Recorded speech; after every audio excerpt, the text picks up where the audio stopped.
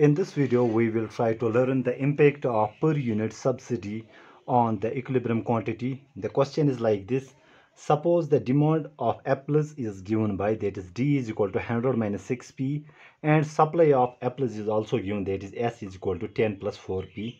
Suppose government initiates a subsidy of T is equal to $3 per unit of apples, that is $3 of subsidy is given to the producer.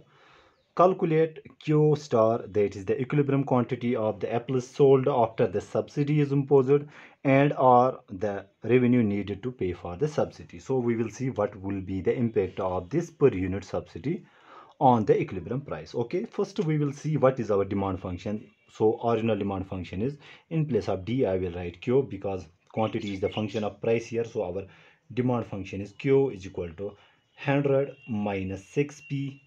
What is our supply function? Supply function is also given, that is Q is equal to, in place of S I am writing Q because it is the function of P also. So I will write 10 plus 4p. Okay, now what is the equilibrium before the per unit subsidy? For that we just equate demand and supply. So equilibrium requires, so at equilibrium our demand should be equal to supply. So equating these two equations, that is 100 minus 6p should be equal to this 10 plus 4p. Okay, when solving this will come out to be, transposing this 6p, this will become plus 6p plus 4p is 10p.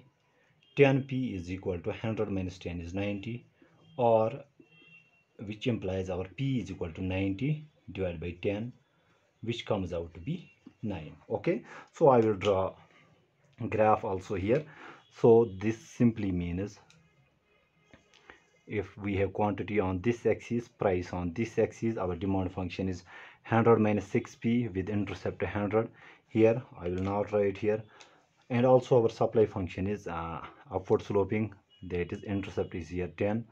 So at the intersecting point, what we are having, our equilibrium price is 9. Okay, so this is the situation right now.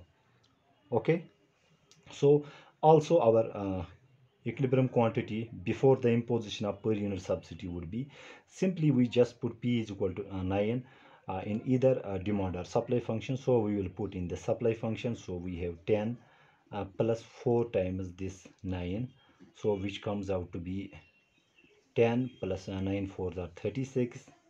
It comes out to be 46. So before the imposition of per unit tax, our equilibrium quantity is 46 and our equilibrium price is 9. Okay, now the question tells us there is the subsidy of T is equal to $3 per unit sold. So imposition of subsidy will shift our supply curve towards right. Okay, as we know, this supply curve is also our marginal cost curve. When the subsidy is being given as $3 per unit, that means our marginal cost of production will decrease by 3 units, or our new supply will look like this. We will take our old supply curve. Okay, now I will write when subsidy is given, when subsidy is imposed at T is equal to $3. Okay, then our supply, new supply function will look like this. Q dash is equal to 10 plus 4 times P plus 3. Okay, because price will increase by 3.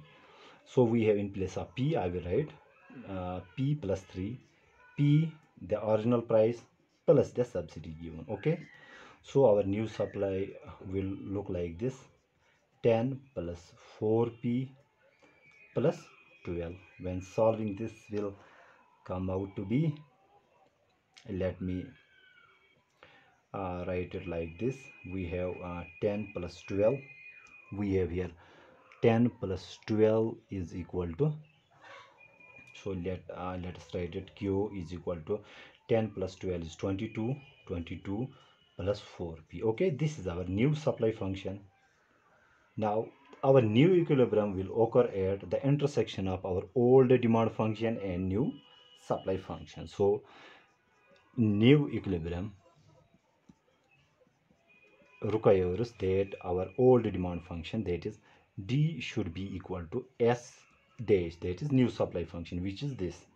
When we equate this new supply function with old demand function, we have 100 minus 6p is equal to 22 plus 4p. Okay, when solving this comes out to be 10p is equal to, now 100 minus 22 comes out to be 100 minus, this is 10 minus 2 is 8, this is 9 minus 2 is 7. Okay, or our price would be equal to 78 divided by 10, which comes out to be 7.8. Okay, so our new price would be, so let me draw the new supply function. It will look like this, because after the imposition of per unit subsidy, this will shift towards right, and our new equilibrium price would be at the intersection point of this. So here it is 7.8. Okay, now what is our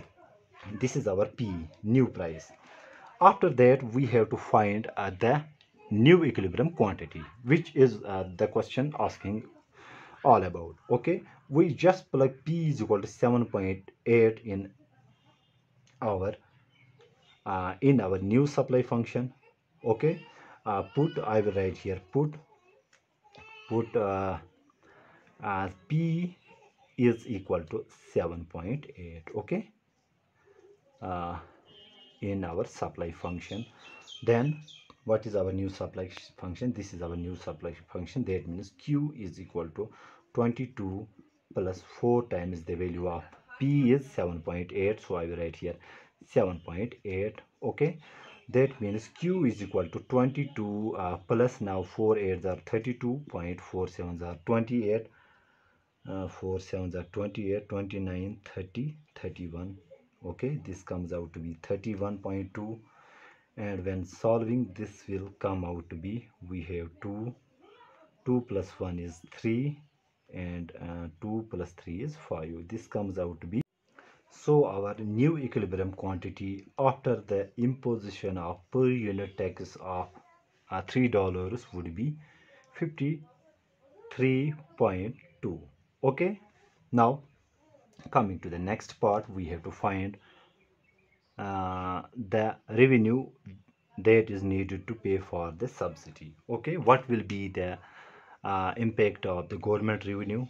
That is simply what was the equilibrium, new equilibrium price, that is this point, and if we go up to the original supply curve, okay, and take this rectangle, so this rectangle, this